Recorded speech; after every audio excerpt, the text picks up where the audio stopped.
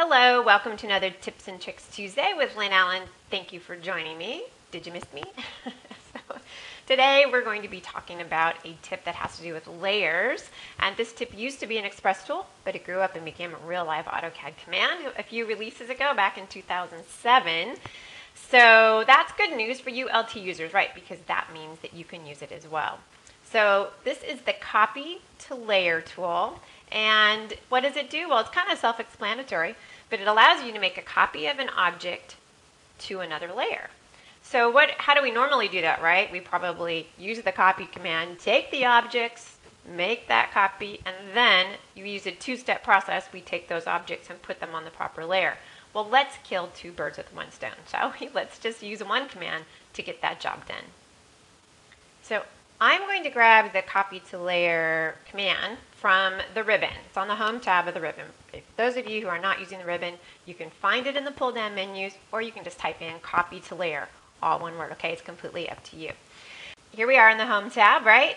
I'm going to go to the Layers panel. It's actually hiding in this drop-down list, so we need to go grab this drop-down. And here it is right there, Copy Objects to New Layer. All right, so I'm going to go ahead and execute that command. Now, my goal right now is I'm going to be working on the second floor. So I actually would like to use the external walls that I have on my first floor drawing right there to work on the second floor. Just an example. So I'm going to go ahead and grab these external walls, and then I'm going to hit an enter, and you'll see it asks me to select an object on the destination layer. I actually don't have any objects on my screen on the layer I want to put the walls on yet.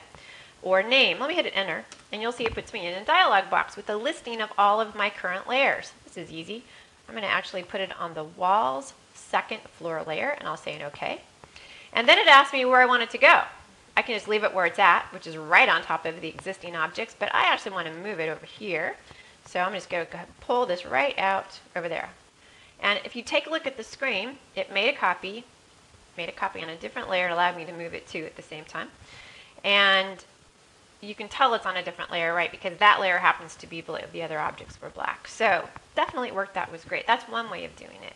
What happens if you forget to make the layer first? Check this out. And this isn't really obvious, but a really, really nice tool. Let's go back into the Copy to Layer command.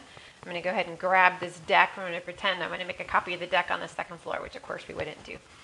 And now you'll see down here it says the name option again. I'm going to hit an enter.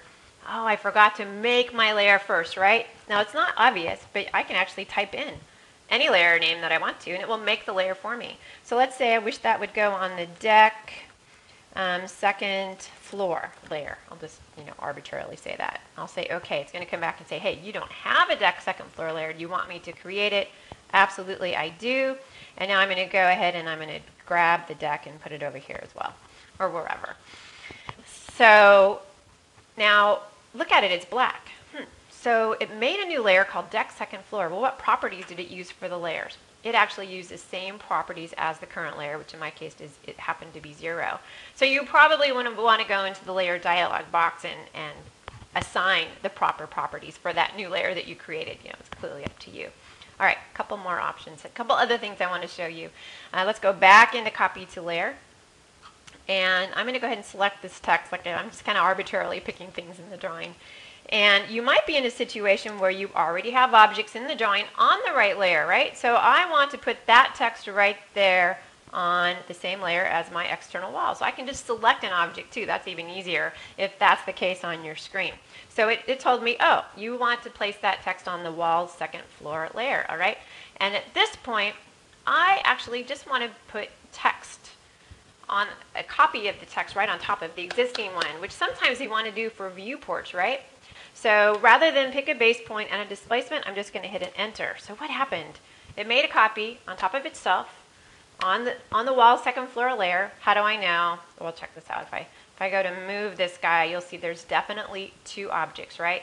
So one of them is on the original layer that it was made on, and this other one happens to be on the wall second floor layer. So hopefully, I think I pretty much explained most of that command.